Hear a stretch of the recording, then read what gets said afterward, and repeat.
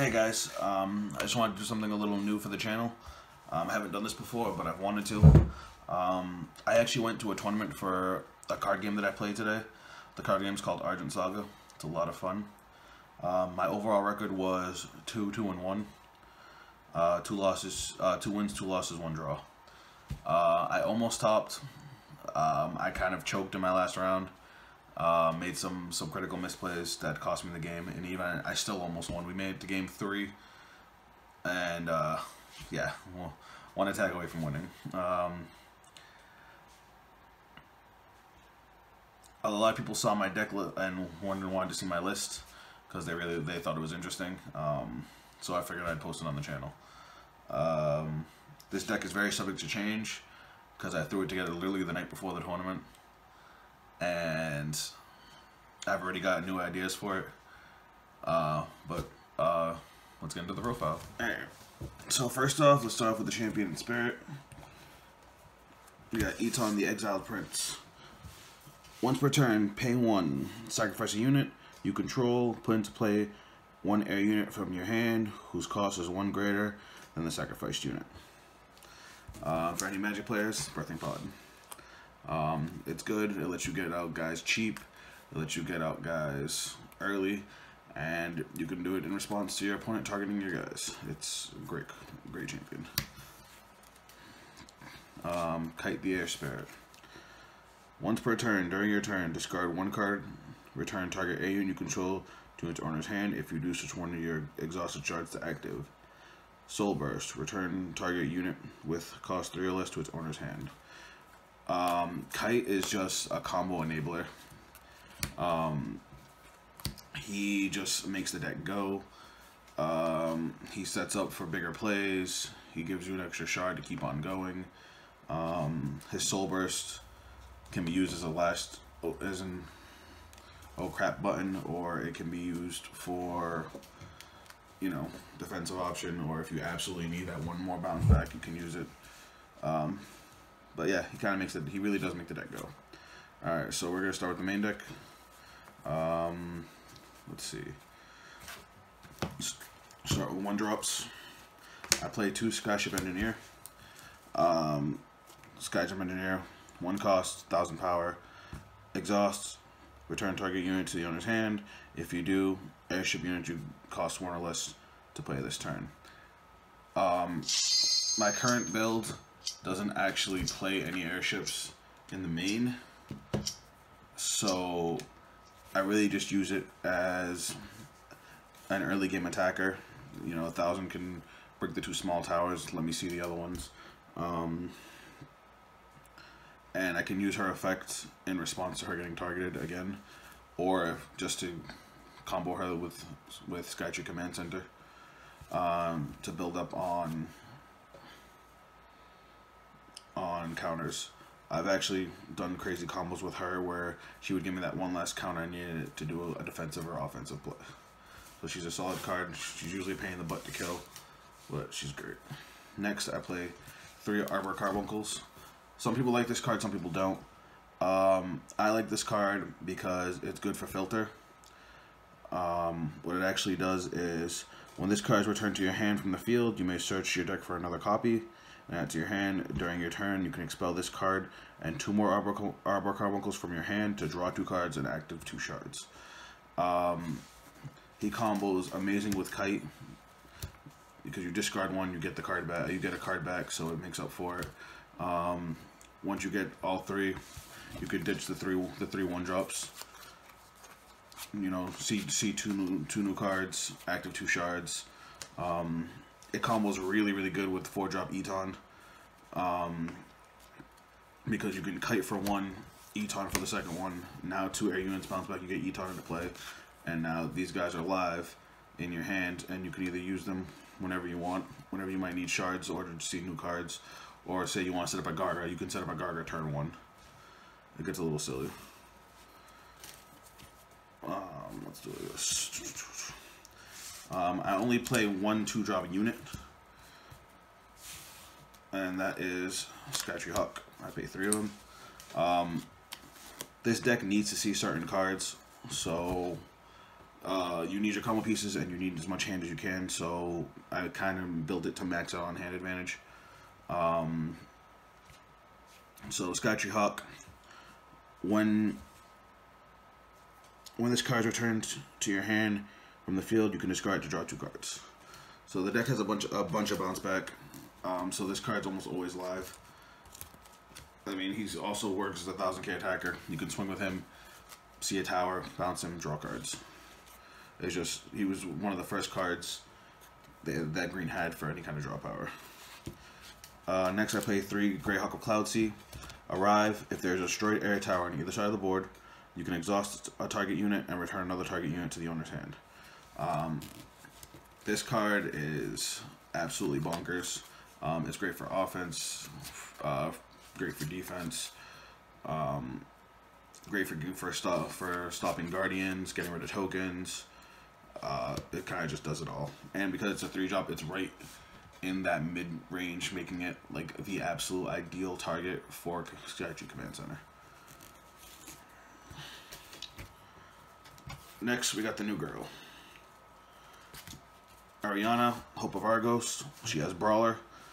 Brawler basically says the turn she's played, she can actually attack opponent's units, whether they're exhausted or active.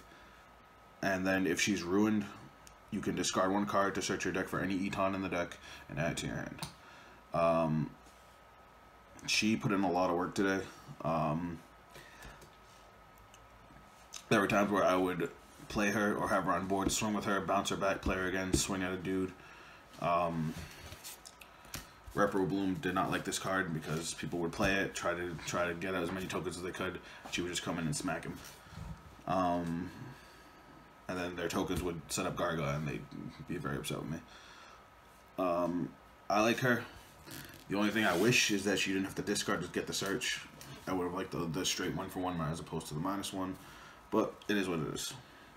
Still a decent card. I like it a lot. Alright, this card I have a funny story about. I only run 1 because I only have 1. Queen of the Sandsea. I forgot this card was in the set. I bought a box right before the tournament I went to, and I pulled her, and I didn't realize how dope she was. Arrive, take control of unit with cost 2 or less as long as you control this card. The amount of amazing 1 and 2 drops in the game right now, whether they be colored or colorless, just, she has so many targets. She is bonkers. I love this card. I wish I had more of them. Probably would have changed up some of my matchups today. Amazing card. On to the 4 drops. 3 Eton Righteous Outlaw. 4-drop 25k. Discard this card from your hand. Return target area you control 3 or less to its owner's hand. If this card is in your discard zone, when area unit is returned from your hand to your hand from the field, and it's the second time this turn, you can put this card into play at rest, but it gets expelled when it leaves the field again. This card is just... it's a really good card to just fall back on. A lot of times I kept it in my hand so that way I can bounce in response to one of my opponent's cards. It gives me access to all my on-place abilities again. Greyhawk, Queen. It combos amazing with Carbuncle because, like I said, you can get it out turn 1, and having a 25 beat stick on turn 1 is psycho. Searchable with Ariana. It's just a good card. I love that card. Next we got another new card. 3 Santee Drakes. 4-drop 2k. Arrive. If a unit was sent to your field to the discard zone this turn, you may return target unit to the owner's hand, and then when a unit you control is returned to the owner's hand, you may give another target unit quickness. Alright, quickness in green is great because it doesn't have any. They only have 1 unit that has built-in quickness. Santee Drake I like a lot. It's actually combos best with the Eton champion more than anything, because you can pay 1, sack a 3-drop, put him into play. Now his Arrive effect goes off because something was sent from field to grave. I'm sorry. Discard. I also like comboing him with Ariana. Pay 1, sack Ariana, put him to play, discard a card, search an Eton unit, and now I get to bounce a dude. If I bounce one of my opponent's dudes, cool. If I bounce one of my dudes, I get to give something quickness. The only way they could have really made this card better is if he can give himself quickness. But he's absolutely solid. I play 2 Eton Protector of Argos. He's the new Argent rare for green. He's a 5-drop 3K. He has Guardian. He is the only card in the game with this effect. Whatever unit's in front of him has to attack. And then, oh, if able, I'm sorry. And then he has a Ruined effect where if he is destroyed or sacrificed, you can discard an Eton unit to keep him on the board.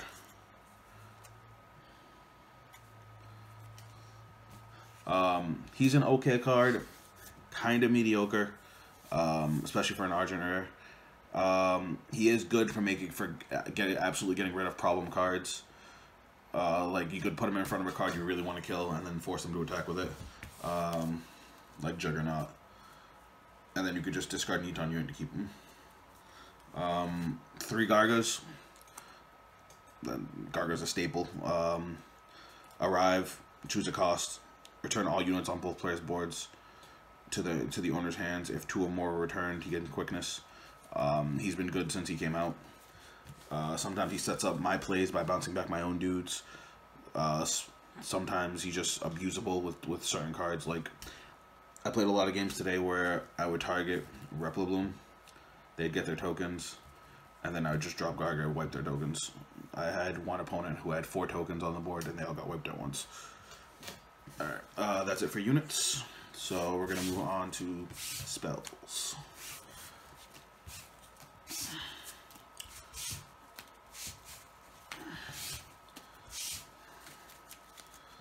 Alright, so spells. I play 2 Guiding Winds, new Instacast, 1-drop. Return target unit control to your hand, and if you do, draw a card. I run this card mostly as a response card. You know, opponent targets one of my dudes, I can save him, and I get to draw a card. More draw power, and more ways to bounce. Sometimes, if you end up having to if you end up having to Soul Burst with Kite, you don't have a whole lot of ways to bounce back. So this just gives you one more way to bounce back, and it's cheap. I actually did an insane combo with this card where I was really down. Guy had, I think, 3 attacks coming at me, and I could only stop 1, so I needed to see more cards. I had Command Center with 1 counter on it. I played 1, bounced back a guy, drew a card, gained a counter, used another one on a Scratchy Hawk, drew a card, did the Scratchy Hawk, drew 3 cards. That gave me a 3rd counter, and I drew into a Great Hawk of Cloudsea. Pretty dope. I played 2 Omega Magic Kaze. I only played 2 because I only have 2. This is another really good card. Instacast. If you have 2 or less towers remaining, this card becomes 0 to play, which free play for a card like this is psycho. Target unit cannot deal damage or attack this turn, and you get to draw a card. So you can pick a dude you don't want to swing and make it so he can't swing at all. Like some cards have effects on when they attack. Or you can let the card attack and make it so it can't deal damage. The reason you want that is that way it's rested when you go into your turn so you can attack it. So it's a very well card. And the fact that it can be free means you can bait it, you can tap out, use all your resources, and make your opponent think you're going to die, and then just drop this, and they're like, oh, sad face. New card, 2-drop, Vabriel's Gift. Search your deck for any card, add it to your hand. It's the only real tutor in the game. You can literally search any card in your deck, and you don't even have to show it to your opponent because it's a search any, not specific to anything at all. Staple, Hurricane Shot 3, Instacast. As an additional cost to play this card, you have to return an air unit to your hand, and you can destroy a target 4 or less. The reason I love this card is because, A, it's a destroy, not damage, which is a problem with the other 2 destruction cards that green has, is they deal damage, and there's a lot of ways to stop damage or lessen damage. This just kills out Also, the fact that it has to bounce an air unit as cost means your opponent cannot respond to it to stop you from bouncing your air unit. And a lot of times you would use that just to get the air unit back 100% of the time. Say I wanted to get back my Arbor Carbuncle with Guiding Winds. My opponent could respond to it and kill it before the Guiding Winds bounces it back to my hand, whereas Hurricane Shot is 100% guaranteed you get the card back. Now on to Augments. 3 Skytree Command Center. This thing is the heart and soul of the deck. It is still the best card in green. A 1-cost Augment, and it is whenever a unit is returned to your hand from the field, place 1 counter on this card for each. Exhaust, remove any number of counters from this card, put into play 1 unit from your hand with a cost equal to the number of counters removed. Alright, here's a couple reasons this card is amazing. Alright, it says when a unit is returned to your hand from the field, your opponent could take control of one of your guys, and if you can bounce it back, you get a counter. The color of the card that bounces back to your hand doesn't matter. The color of the card you put into play, it doesn't matter. You could have, obviously you can have as many as you want at a time. But like I've had games where I had 3 of these and I would just combo them left and right, and it would get silly. Obviously you can exhaust, remove counters, and play cards on your opponent's turn. Hell, you can play cards at the end of your opponent's turn, just have attackers ready to go on your turn. It's just an absolutely bonkers card. It's a lot of reasons that other colored decks run the green shard Zephyr Crystal just to make sure they can get rid of this card. In which case, it's still good because they're paying 3 to get rid of a 1-drop. I had a guy waste his entire turn just to make sure this card was dead. And last card in the main deck, 1 Monarch Sky Dagger, 2-drop Augment. Now, this card can be equipped to a unit. Arrive, it gets a counter. During either player's turn, you can remove the counter to either deal 500 to something or give the unit it's equipped to 500. Not bad, good for pinging little guys, but its main effect is the second effect.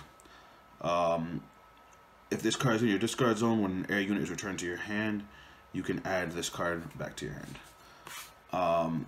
This card is mainly meant as fodder for Kite. Kite's effect requires you to discard a card to bounce an air unit. So you discard Monarch Sky Dagger. Monarch Sky Dagger is now in your drop area. You bounce the air unit, you activate a shard. Because you bounce an air unit, you get Monarch Sky Dagger back. So as opposed to Kite being a -1 to bounce a guy, you can use him for free. The only reason I run 1 is because it's only really used for that effect. And whereas before I really needed to see him to make sure I saved on cards, because I have so much drop out, it's not as bad. And Vapor skips a card. I can just search it out whenever I need it. And that's the main deck.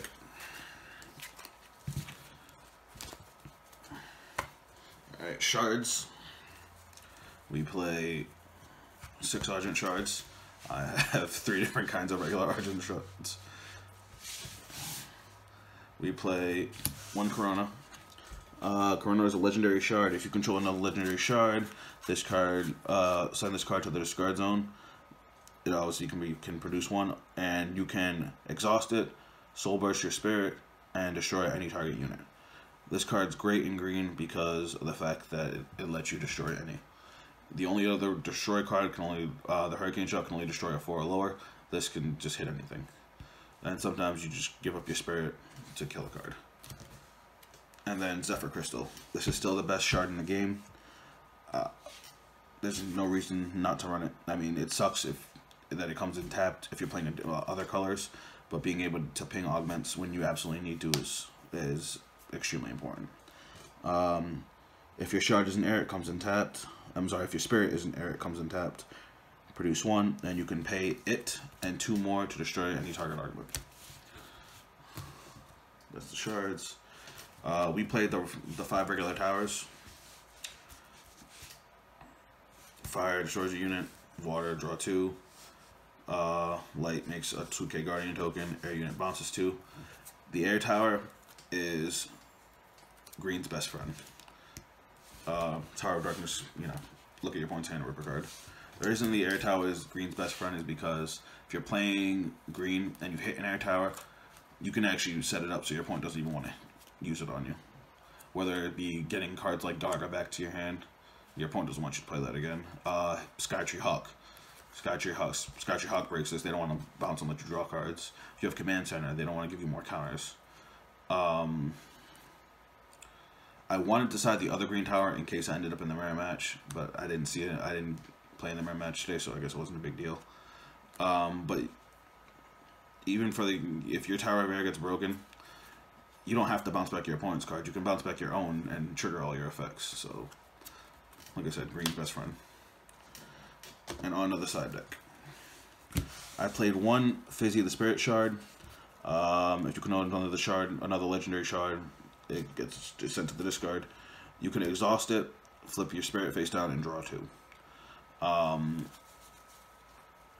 Green's worst matchup would probably be black, only because it can rip cards out of your hand very efficiently. So it's just another way to draw more cards, because sometimes you just need those 2 cards to win the game. I play 3 Bone Scavengers. Arrive, expel target unit from the discard. You could pay 1 to expel another target unit from the discard, and from either player's discard, I'm sorry. And if you do, it gets a plus 500 counter permanently. This card is an amazing 1-drop. I had it in my side mostly for black, because most other decks I can handle with just what I had in the main.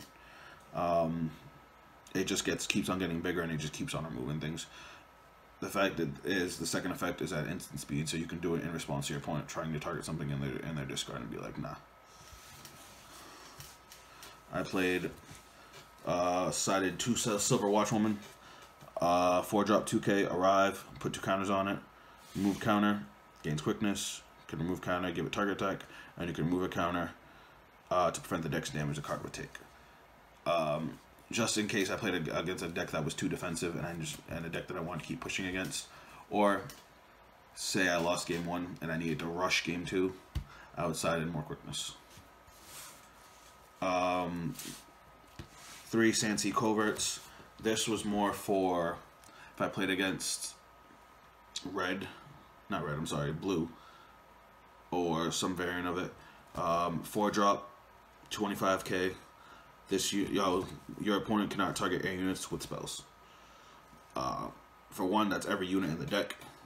Just no target spells, which is almost every spell in blue besides Shards of Winter and Chronostasis, I believe.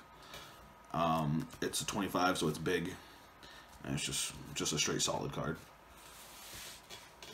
I sided 4 Skytree Blockade Ships, 4-drop, 25k, Guardian, and whatever's in front of it cannot attack. In reality, this thing can stop 2 attacks a turn if there's a dude in front of him. And that's a starter deck card. It was always solid. 2 Skytree Warships. Skytree Warship is 6-drop, 3k, has Destroyer. On arrive, can destroy a target 4 or less. And Ruin can put in play a 4-drop Sky Raider unit or an airship unit. Sky Raiders, I think I only run 1. Airships, I don't run any, but I'll get into why he's on the side in a second.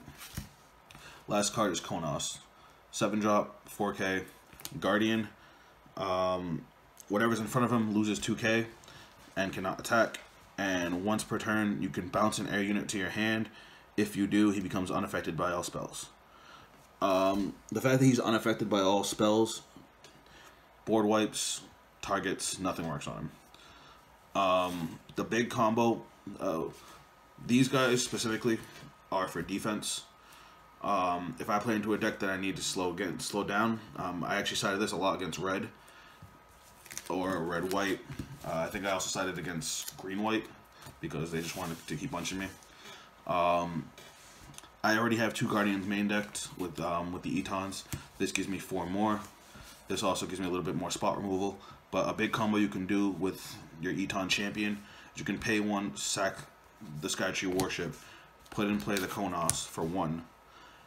Now you have a Guardian, and now he stops an attack in front of him, or just kills a guy because he negs 2,000. And then because of Skytree Warship, when it gets ruined, you can put in play a 4-drop airship. Now you have blockade ship. Now you have 2 guardians, and whatever's in front of this can't attack too. So now you just cut off 4 attacks. So more defense.